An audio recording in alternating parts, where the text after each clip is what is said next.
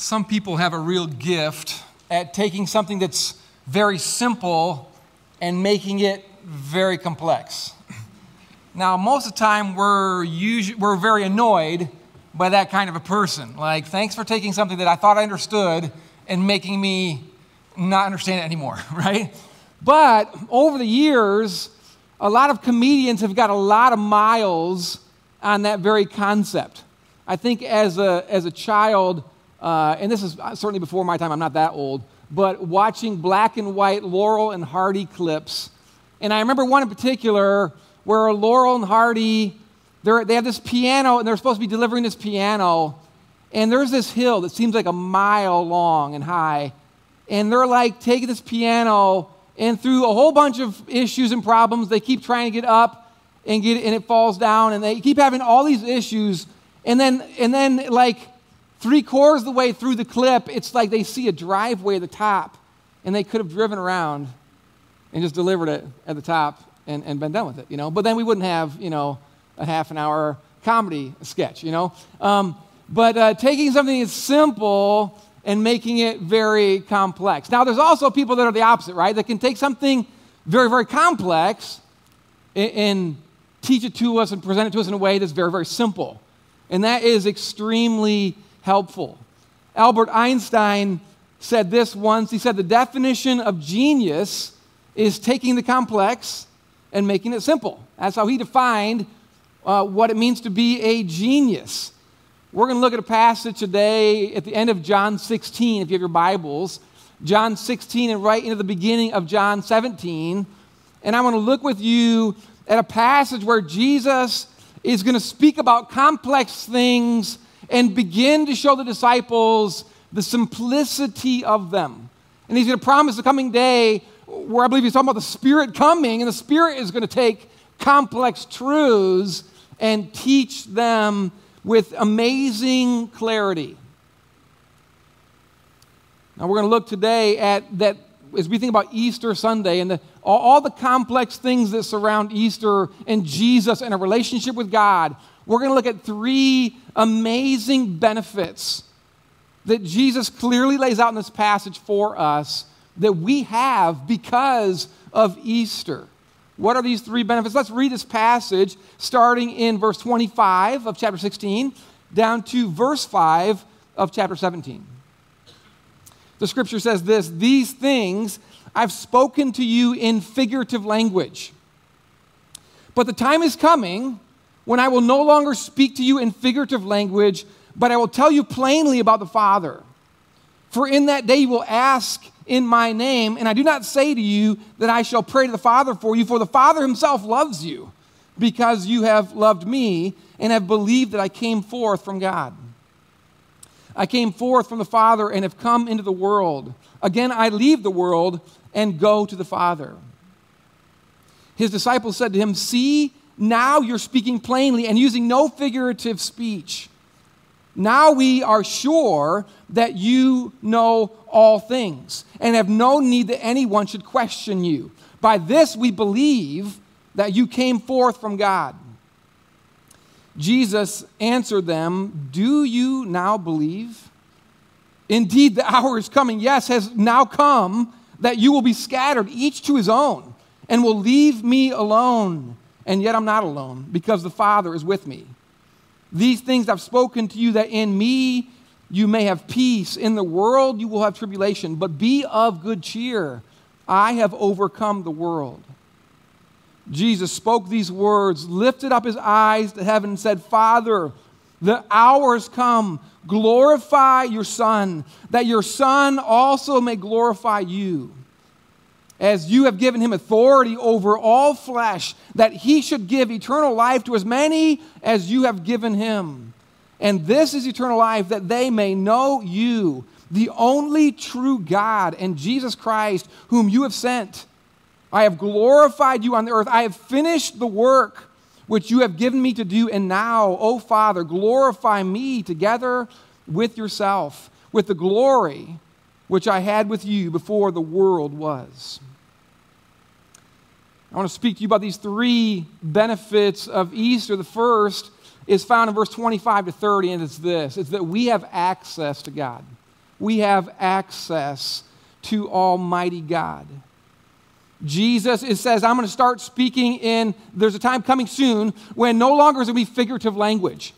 If you know much about Jesus' Passion Week, the week leading up to his death and resurrection, he spoke a number of parables in Jerusalem. A number of things that were hard to understand. And throughout his ministry, many times speaking in parables, the disciples would come aside and say, hey, Jesus, what in the world did you mean by that? And he would explain to the disciples about what these parables are. In John 13 that we looked at a few weeks ago, as we're looking at these last-minute lessons of Jesus from John 13 to John 17, Jesus washed the disciples' feet. And after he washed their feet, he says, do you know what I've done to you? They're like this was a living picture. He had done something, and he's like, do you understand what that means? He had taught to them in various pictures, figurative language, even right here in John 16 before the passage that we just read, he has used an illustration of you're going to be sorrowful as I leave. And then you're going to have joy, and I'm going to leave and come, and they're confused what's going on here. And he uses this figurative language of a woman who gives birth, all the pains and the sorrow and the hardships of giving birth. And then when she welcomes into her arms a baby, she quickly, like that pain and sorrow is quickly out of the picture, and she has joy. He's used figurative language all throughout this, and he says there's coming a day soon where there's no more figurative language, where there's going to be all the complex is going to be made simple, right? And he begins to even talk that way right here in this passage. He's speaking about a day where after he has died and risen again, things are going to start to make sense. All that he's taught leading up to this moment. And he's been talking about the coming of the Holy Spirit. When the Holy Spirit comes, he's been talking about this whole passage. He's going to guide you into all truth. And so when all those things happen, there's going to be such clarity to all the complex issues that I've been teaching of, Jesus says here. You see, there's a lot of confusion that's been around through the centuries for mankind. Why is that? From the very beginning, mankind has had confusion and chaos. Well, not from the very beginning, right? Because back in the very beginning, Genesis 1, God created the world, and he put Adam and Eve in that world to enjoy him and to walk and talk with him. In fact, the scriptures describe to us in the opening scenes of Genesis that Adam and Eve literally walked and talked with their maker. I mean, it's hard for us to get our minds around that, isn't it? Like walking and talking with God, like you do with the best friend out on a walk on a pleasant afternoon.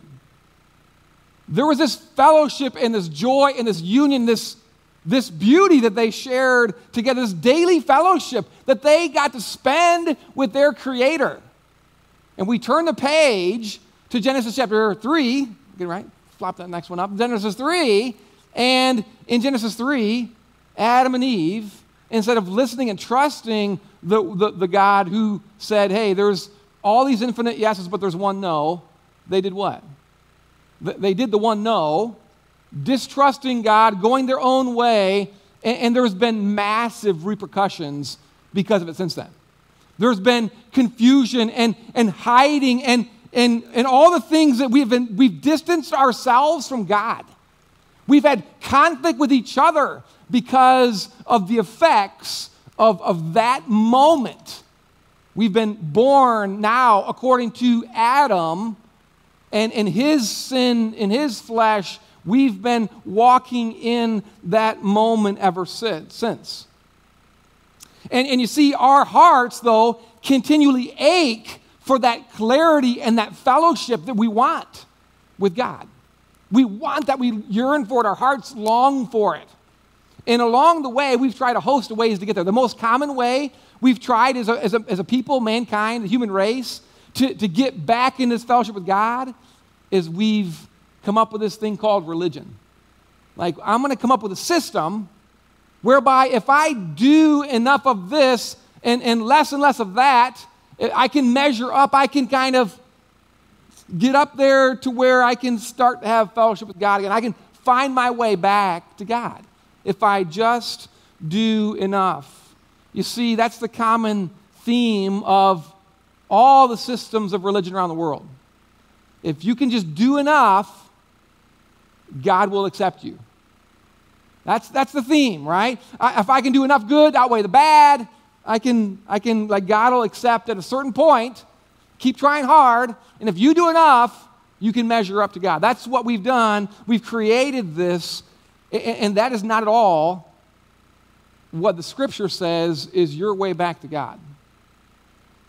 In this passage of Scripture, Jesus speaks about access to God that is forthcoming. It's right here. The time is coming, he says. And he says here what? Not only do you have clarity, but in that day, verse 26, you will ask in my name, you'll talk to God in the name of Jesus. And what's going to happen? He says, I'm not even going to have to step in to pray for you so that you'll have access. This says you're going to pray in the name of Jesus, and Jesus says, I'm not going to have to step in and go, oh, yeah, you should listen to him. You should listen to her. God, you should listen to them. He's not going to have to step in for you. You are going to talk to God Almighty, and he's going to hear you. You're going to have access to God himself. It's an amazing concept in this passage, access to God. You see, I believe he's talking about in this passage, this hour that's coming, this time that's approaching, he says in verse 25. I believe he's speaking about his death and resurrection.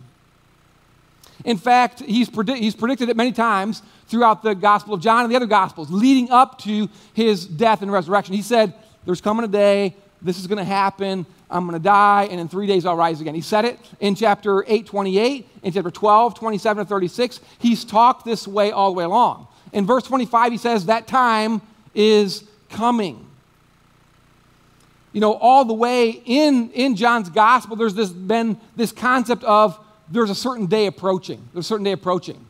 Remember back in chapter 2, the first miracle of Jesus, he turns water into wine. And during that time, his mom, Mary, says, hey, kind of show him who you are. Like, show him, son. Like, put yourself on display. And what does Jesus say there? Jesus says, my time is not yet. Verse 4, chapter 2, verse 4. Chapter 7, an angry mob has cornered Jesus, and they're going to try to kill him. And what happens? Somehow Jesus slips out of that angry mob, and he escapes. And the Scripture says it didn't just happen because Jesus was like Houdini. It says Jesus did this because his hour had not yet come. Chapter 7, verse 30. There's been this sight on this, something's coming. Something very significant and powerful is going to happen, but it's not yet. It's not yet. It's not yet.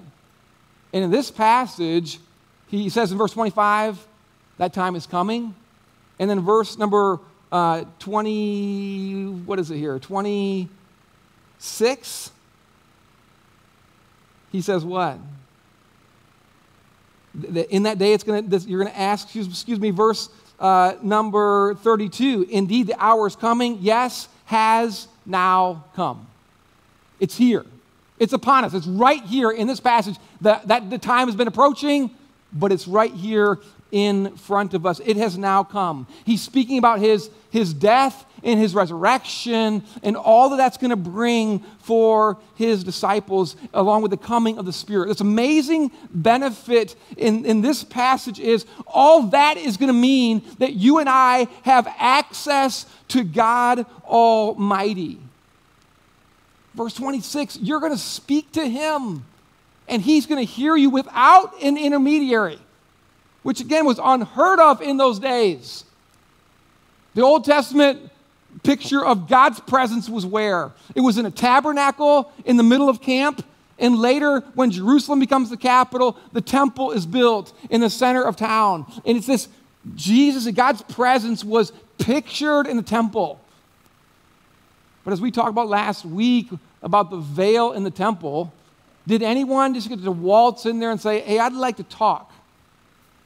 No. Not even yet the high priest once a year would go into that place. You did not have access. I mean, you didn't have access to any king in those days, let alone the King of Kings. You didn't have access religiously to God Almighty. So Jesus says here, you're going to talk to God, and you're not going to need any appointment. You're not going to need any intermediary. This is what you have. You have access to God in the name of Jesus because of what Jesus is going to accomplish in his death and resurrection. It is ridiculous. It's a ridiculous claim that Jesus offers to anyone because of what he is about to accomplish. And I want you to notice here in verse number 27, there's a phrase here as he kind of explains a little bit further. He says, verse 27, for the Father himself loves you. For the Father himself loves you. I found it a very interesting phrase this week. And it's a phrase that I think helps to clarify the gospel, what we call the good news about Jesus Christ. Because sometimes, even in churches, there's a slight twist that happens with this presentation of the gospel. What do I mean by that? Some places, some churches will say, God loves you because Christ died for you. God loves you because Christ died for you. The subtle idea is that God Almighty, he really doesn't love you, but like because Jesus did this death thing and kind of twisted the Father's arm, he's like, you got to like that guy now because of Jesus. Folks, that is not the testimony of the Scriptures. Even earlier in John's gospel, what does John say? John says in John 3:16, you probably have heard of this verse before. For God so loved the world that he gave, right? So this is what happens, right? In our minds, sometimes as believers, we're like, God doesn't really love me, but like Jesus did that, and I prayed in Jesus' name, and now he has to kind of like me. John 3:16 says, we sometimes get this twisted, and we say, Jesus died, therefore God loves me. What does John 3:16 in this passage, verse 27, for the Father himself loves you? It says actually it's the other way around. That God loves, and because of God's amazing love, he did what? He sent his son Jesus to die for you and me. It's a subtle thing, folks, but this is something that we get twisted in our head, and we get it backwards. And some of you struggle with doubt. Some of you struggle with anxiety. Some of you struggle with weak faith, a lack of assurance, no joy in your faith, because you have this concept of God the Father doesn't really like me. But he kind of has to through Jesus, so I kind of think I stay under this Jesus umbrella. Now listen, is God a holy God? Yes. Does God hate sin? If we sin, yeah, there's this nuance of truth here, but God loves the world. And because of his amazing love, yes, he's holy, but because of his amazing love, he sent Jesus. The Father himself loves you, verse 27. And he's shown that love, he doesn't love because of Jesus. Because of his love, he has sent Jesus. Because of his love, he has sent his son to die in your place and mine. He offers forgiveness. Yes, we've sinned. We need restoration. We need forgiveness. And a holy God cannot just overlook our sin. But because of his love, he sent Jesus to pay the penalty for your sin and for mine. Folks, this is something that because of this slight twist, a lot of issues have arisen. And I just remind you of this. You might need to take this phrase this week. You might need to write it down. You might need to say it to yourself daily. You might need to put it over your door. You might need to say, for the Father himself loves you. That's what the text says. The Father himself loves you. And we have access to the Father, God Almighty, because he loves us and because because of that love, he has sent his son Jesus to open the way so that you now, in Jesus' name, walk directly to access with the Father. You don't need an intermediary. You don't need a priest to stay in the temple and to kind of pray on behalf of you to God. You can go directly to him. You have access to the Father because of Easter, because of the glory of this truth that Jesus died and rose again and offers you the restoration of that relationship. The second thing I want to think about with you from this passage is the idea of action. Not only have we have access with God, but there's action. This second benefit of Easter is, in verse 31 to 33, is that you and I now live. We now act. We now live in such a way that pleases God. Action always follows faith. But it's powerful in this passage is how this is displayed for us. This section, verse 31 to 33, directly follows a statement by the disciples. The disciples have heard some of this beginning of plain teaching by Jesus, and they say, aha, now we know you're the one. And now we really believe. We really believe this stuff. And Jesus asks what in verse 31? Like, do you really get it? Do you really believe? Verse 31. I mean, the implication of the disciples is, hey, we really get it. We're going to follow you to the end. We're going to live for you. We're going to do this stuff. But Jesus says, are you really going to live this way? Are you really going to walk in this belief that you claim to have? And Jesus goes on to say what? It's now the time's now here that this all is going to take place. And when that happens, you all are going to forsake me. You're all going to leave. He's not just talking to Peter that he's already mentioned. He's now talking to all the disciples. Every one of you are going to go your own way. It's a fulfillment of Zechariah 13, verse 7. In Zechariah, the Old Testament prophet writes, strike the shepherd, and the sheep will be scattered. That's exactly what's taking place here in this passage. The shepherd, Jesus, is going to be struck, and all the sheep are going to run away. That's what's going to take place. Jesus is going to be left completely alone. But the Father, it says, is still with him. You see, in this moment of being alone, no one's there to help. No one's there to support. When Jesus is completely alone, what's going to happen? The beauty is in this passage, and as it goes through its fulfillment in Jesus' actions, is Jesus, the second Adam, is not going to fail like the first Adam. Adam and Eve, tested by God, don't eat of this forbidden fruit, trust me. And they say, we're not going to trust you, we're going to do our own thing. The second Adam, he's tested and he's all alone. He has to face this test by himself. And what is he going to do? He's going to succeed where the first Adam failed. He's going to overcome the world and bring peace, verse number 33. And the point of this whole passage is that when we think about salvation and we think about believing in Christ and then walking in his ways, we've sometimes just jumbled this whole thing up. That it's about our effort and our goodness and our belief. Try harder. The point in this passage is it's not about you and your strength. The gospel is about Christ and all that he has done. Because we are like the disciples. We have all left. We've all gone our own way. We've all taken the forbidden fruit. We've all done this. Not one cleaned up person in here has not gone astray like a sheep walks away from their shepherd once he gets struck.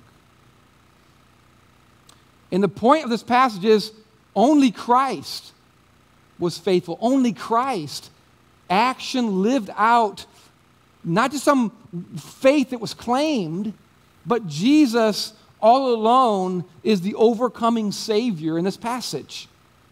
And only humble faith based on his finished work is going to allow you and I to live victoriously in our life. The Christian faith is not merely about some mind game, some thought process, or we kind of talk heavenly. It's about a faith that believes and then lives, acts in such a way that honors God. But it's not ever possible in your own strength. Not ever possible in your own strength. The gospel is about what Jesus did, his sinless life, his sacrificial death, and his powerful resurrection. That's what the gospel is about. And it highlights in this passage the fallenness of mankind. To go astray, to leave Jesus, to claim faith and then say, when things get hard, I'm going to leave. The disciples in this passage had immature and overconfident faith. Yes, we're going to believe. Yes, we're going to follow you. And then they all go astray. But you see, the disciples who had this immature faith, they're going to scatter, but what's God going to do? God the Son is going to go to the cross. He's going to die, and he's going to rise again. And then he's going to restore these wayward sheep. And these wayward sheep that go their own way, they're going to be the ones that turn the world upside down. Not on this side of the cross, but on the other side. They're going to say, he did what he said he was going to do. He was the faithful one. He kept all his words. He was true. We were not. But we are going to walk with him. We're going to believe truly now, and because of his death and resurrection, we're going to walk in a way that pleases God. And by the resurrection power that Jesus put on display, weak faith, humble faith now that believes in Jesus is going to live in this way. It's going to walk in such a way that the world says, who are these guys? They turn the world upside down. You see, the Christian life is a life of obedience, of action that glorifies God. But it's only possible through the finished work, the transforming work of Jesus. It's not in your willpower or your strength or your performance. If you believe that, you're sadly mistaken. That the Christian life is about you trying harder, you having more willpower, you having some measure of accountability. None of that is going to fix the deep damage of your sinful heart. Only the cross and the resurrection power of Jesus can transform your heart. Jesus in this passage was obedient and faithful. The disciples were not. But we believe and we live in light of our overcoming Savior. Because of Easter, you and I can live victorious Christian lives. This passage describes for us. We have access to God. That's to follow in action with humble faith in the finished work of Jesus. Now let me look with you in the last section here. Chapter 17, verses 1 through 5. It's this concept of, I just want to just stop and say, it's the word, I use the word awe here, awe. When it comes to Jesus, most people have kind of pushed Jesus off to obscurity. And the only time they use Jesus' name is in some kind of a curse word. Even those who they say they value Jesus, most of the time, it's simply like, Jesus, you can be in the passenger seat of my life. Like, you can be on the journey with me, but like, if I need your help or guidance, I'll ask for it. Like, just sit there and just be on the journey with me, yeah, but like, speak when spoken to. That's how we've kind of relegated Jesus to the passenger seat. And in this passage, I just want to encourage you and I to just step back and stand in awe of Jesus Christ. Just be in awe of him. This opening passage of chapter 17 is this opportunity for us to listen in on the longest prayer of Jesus recorded in the scriptures. John 17 is a prayer of Jesus to God. We see it in verse 1 here, right? He lifts his eyes to heaven and says, "Oh, Father," right? I mean, he's speaking in a prayer here, what we often call the high priestly prayer of Jesus. We call it that because it really mirrors the high priestly prayer of the high priest back in Jesus' day. You see, as I mentioned earlier, the high priest was only the one that could go into that back part of the temple, known as the Holy of Holies, behind the curtain. He did it one time a year. And there was a number of things to prepare for that moment to go back into the Holy of Holies. And he would do ritual cleansing. There would be sacrifice. But one of the things that the high priest would do is he would spend the night before completely in prayer. Okay? the high priest would spend a night in prayer. And what he would do is he would start out in the first part of that night, and he would pray about himself and his relationship with Almighty God. He would then pray for the priests and the other folks that were serving in the temple.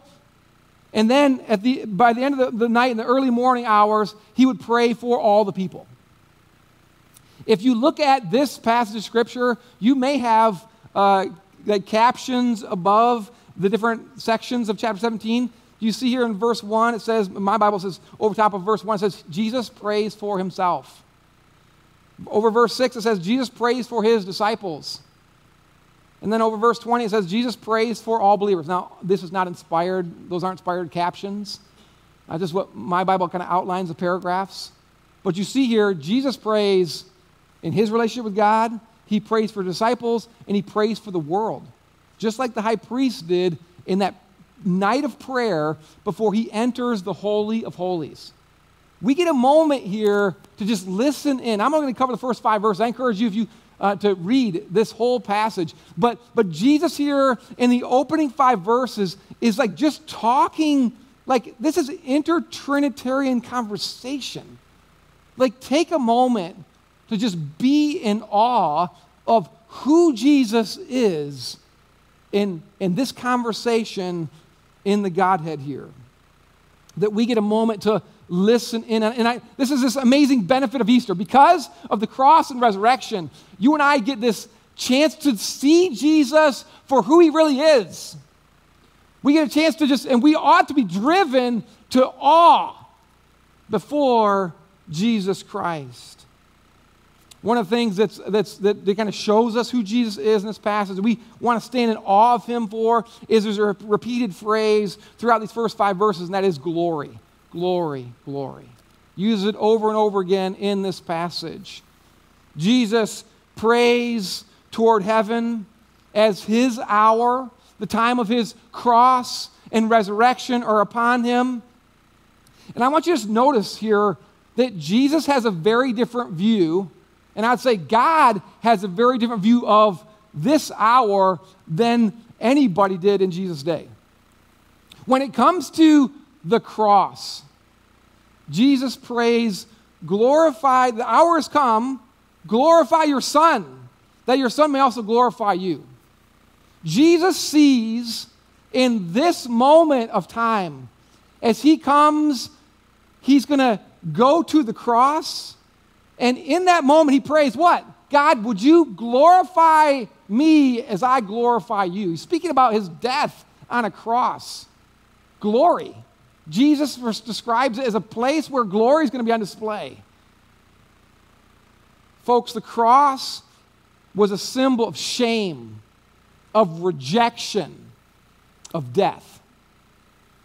And Jesus is going to take that image and he's going to transform it into a symbol of honor, a symbol of acceptance, a symbol of life-giving power. Jesus is going to do that in these upcoming moments. The image of cross is going to change from this point forward from a symbol, a repulsive symbol, to a symbol of acceptance, a symbol that women wear around their necks on a Sunday morning. Right?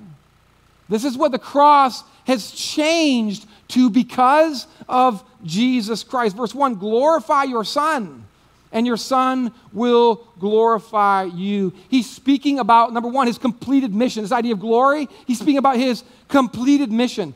Jesus' death was not a colossal accident, like, whoops, I didn't know it would come to this. It was the culmination of all of history. We mentioned Genesis a moment ago. Genesis 1, Genesis 2, Genesis 3. In Genesis 3, right after the fall, God himself gives this glimmer of hope to mankind. He says that a son of Eve is going to come and is going to crush the head of the serpent. But what's going to happen when he crushes the head of that serpent? The serpent is going to strike his heel. It's the illustration that is kind of, again, figuratively given in the Old Testament. This head-crushing son of Eve, yet venomous bite is going to strike him. This picture here is the venomous bite of sin and death that he's going to receive as he does what? As he crushes the head of the serpent through his death and through his resurrection. Jesus came to fulfill the prophecies as old as Genesis 3:15. It speaks here of his completed mission, that Jesus came to die for mankind. This is God's glory. But secondly, also after his mission, the scripture says that he's going to go home to the Father here in this passage. Notice in verse 5, Jesus prays that God, after his mission is complete, that he'll be welcomed back into his rightful place in glory, in heaven itself. It speaks about the eternality of the Son. It's not that Jesus becomes God. Jesus is the eternal Son of God who took on flesh. What does it say here in this passage, right? I'll return to the glory that I had before the world existed. He's the eternal Son of God. And he's going to go back to that eternal state that he's been in eternity past. He's going to go back to it, be welcomed back to glory, return to heaven. Heaven and glory are his right and his dominion. Glory is not something he has to kind of try to get to, a certain place in heaven that the disciples are going, can I sit at your right hand, your left hand? Jesus' rightful place is glory. Jesus' rightful place is rule and reign in heaven. That is who Jesus is. He deserves glory, and he's one day going to return to his home, this text says, soon after the resurrection. I just want to pause and say this idea of glory, man, you and I ought to stand in awe of him. We don't do enough of this, and even churches, is just stand in awe of who Jesus is. God in the flesh, full of glory. But I want you to also notice in this passage the grace of Jesus Christ, the grace. He's not only glorious, but he's full of grace. Verse 2 says what about him here? Verse 2 says that he has all authority, the authority over all the human race. He has complete and utter authority. Well, what kind of authority is this? Keep reading in the passage. The authority to do what? To give eternal life. Jesus alone holds this authority to hand out, if you will, eternal life. Well, what does this mean? Verse 3. This idea of knowing God, knowing your Creator, verse 3. Not just know about him, but personally know him. We talked about the beginning of time in Genesis 2, that Adam and Eve walked and talked with their Creator. They enjoyed the intimacy of a relationship with him. They knew him. And this passage describes, by grace, the Son of God has power to give eternal life. Folks, some will try to tell you that there are many ways to God. Jesus, according to this passage, he holds the authority. We read a couple weeks ago from John 14, verse 6, I am the way, the truth, and the life, and that no one comes to the Father apart from me. Folks, Jesus alone holds the authority. There's not 1,000 roads to God. There is one, and it's through Jesus Christ. He alone holds authority. He alone is the God of grace who extends eternal life to all those who will believe. And I just want you to pause before this great, overcoming Savior and marvel at him. Stand in awe of the God of grace who would give his life for your ransom and hold the key to offer eternal life to you. This is Jesus Christ, and it's purely of his grace that anyone ever comes to know God. None of us could ever earn it or deserve it. And the invitation of this section, and really the whole of the Gospel of John, is, would you accept the Son? Believe in Jesus. John ends his Gospel in John 20:31. He's talking about, he's written all these things, he says. They're written that you may believe that Jesus is the Christ, the Son of God, and that by believing, you may have life in his name. The call of the Gospels is, this is this glorious God of grace Believe him. Believe in his death in your place. Believe in his powerful resurrection. Truly accept him as your Savior. And I just ask you today, do you stand in awe of him? Do you stand in awe of this great God who would take on flesh and die in our place? This passage really starts to lay out some amazing truths of the gospel, doesn't it? The amazing benefits of Easter. We have access with God.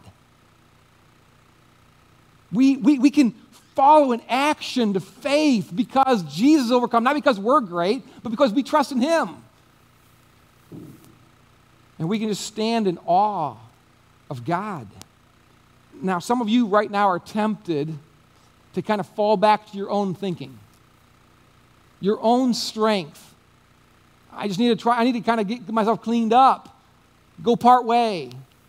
That is not the gospel. Today, I implore you, like this text, simply believe. Simply believe. Jesus alone did what only he could do. On the cross, the cry is, "It is finished." That's it. Jesus paid it all. There's nothing that you can do to measure up, to get part way, to clean yourself up so that he'll view you as acceptable. The Father himself loves you. The Father gave his Son Jesus on the cross. He rose again, and he offers to you eternal life. This God of glory and of grace. This passage takes an extremely complex thing about how we relate to God, and it makes it extremely simple. And it puts in front of you and I Jesus Christ. What will you do with Jesus? Let me pray. Our Heavenly Father, thank you for the grace of the gospel today. Thank you for this day, especially where we pause and we remember and we celebrate your great kindness to us. Lord, I pray that you'd help us to respond. Oh God, I pray that you'd help us not to just come today and merely think of the information of a text of Scripture, but that the clarity of this text would speak to hearts and lives, Lord, the great benefits of Easter, the great benefits of your great love to us. Thank you, God, for your mercy. And I pray these things in Jesus' name. Amen.